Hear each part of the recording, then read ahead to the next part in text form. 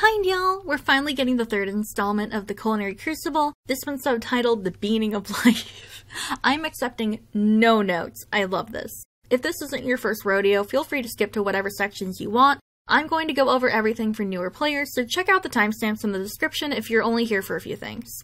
There will be 2 new cards added to the game with this event, SR Jade and SR Lilia. Both of them are time limited, so you can only get them from this event. However, you have a couple of options of how to get them. One way is by playing the gacha, and in the very best case scenario, you get both of them in one 10 pull, but if you only want one, you don't have to play the gacha. The event shop in this event has a special item that can be exchanged for an event SR. However, you can only buy one of these, so you can only get one SR free without playing the gacha. I'll talk about numbers later in the event shop portion of this video. SR Lilia is a defense fire water unit. He has buddy bonuses with Jade and Epple. Jade is a balanced water void unit. His buddy bonuses are with Rook and Lilia. This event revolves around cooking, and in order to cook things, you need ingredients. Players will gather ingredients by sending a group of students to various locations on campus. This involves making a team, choosing a location, and choosing a time to wait. The longer the time, the more ingredients you get. If you use either Culinary Crucible Jade or Lilia specifically in this gathering part, you will get bonus ingredients. The gathering period can be 20 minutes, 60 minutes, 150 minutes, or 360 minutes, and you can only send students to get ingredients at one place at one time. I generally do 60 minutes through the whole day logging in and out, and then when I go to bed I do the 361. You'll need beans for every one of these dishes, so make sure you get a lot of them. That's the one I usually do overnight. Ingredient drops are randomized, so it's very possible you'll spend a lot of time at one location and then not get what you need. Different locations have different ingredients, and some are also locked until you earn a certain amount of points by cooking items. There's a total of 9 dishes for you to make. When you first start the event, the game will give you some trial ingredients and 1 recipe. I don't remember which one it is for this event, unfortunately. However, after you make that one dish, you're on your own. If you fail to make a dish correctly, you'll get a bad score and you will not regain the ingredients used in that dish. It's the literal worst, so I really recommend you get the recipes before the event. But if you want to be completely spoiler-free, I respect that, and you can skip ahead to the next section if you don't want to hear the recipes.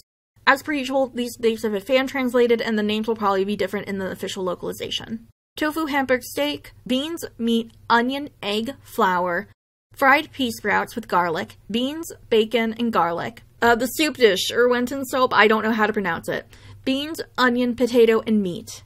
Minestrone, beans, onion, potato, tomato, and bacon. Baked beans, my detested. Beans, tomato, sugar. Creamy pasta with bean sprouts. Beans, bacon, milk, and pasta. Hummus, beans and garlic. Bitter gourd champuru. Beans, gourd, meat, and egg. Chili con carne, beans, onion, tomato, meat, and spice. When you first start making dishes, it's going to be garbage. Your skill level for each dish starts at 0%, and the more you make dishes, the better you'll get in making them. Now, I know you'll be tempted to use high-quality ingredients from the start. However, I want you to know that although you can do whatever you want, if you use the high-quality ingredients on a dish that you have like a 4% skill level on, it's not going to get you an automatic high score. You will not get a perfect 30 points by doing that. The general consensus is that you use low-quality ingredients until you reach skill level 60, medium until 80, and then use high from there on. I would recommend trying to stick to this, however, given the event time frame and the random ingredient drops, don't feel bad if you can't adhere to this all the time. The most important thing is you knowing how this works so you don't get your hopes up. Once you've made a dish, it's time for it to get judged. There's a lot of factors that go into your final score. Some of it you can control, some of it not. So I'm going to try and make this as thorough but easy to digest as possible. The factors that come into scores are your skill level, the judges, and ingredient quality. We've already talked about skill level, so let's talk about judges. There will be a panel of 3 judges.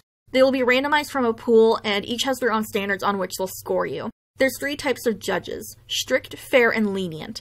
It's exactly what it says on the tin. Strict judges give lower scores than lenient ones. Judges will give you a score of 1 to 10, 1 being awful, 10 is great. They take into account ingredient quality and skill level and judge according to their mindsets. Let's say you have a 98% and you don't have all high quality ingredients in a dish. You have 1 or 2 medium ones. Strict judges are probably going to take that into consideration, but the lenient ones probably won't. When you get your score, you also get some special items to spend in the event shop. They're called Culinary Crucible tokens. There's various items in the event shop, but most important in my opinion is the special event SR key. It will cost 184 tokens, or around that much. That's how much it cost last time, so I guess the price would stay the same. There's various other items as well, so make sure to check it out and snatch anything that catches your eye.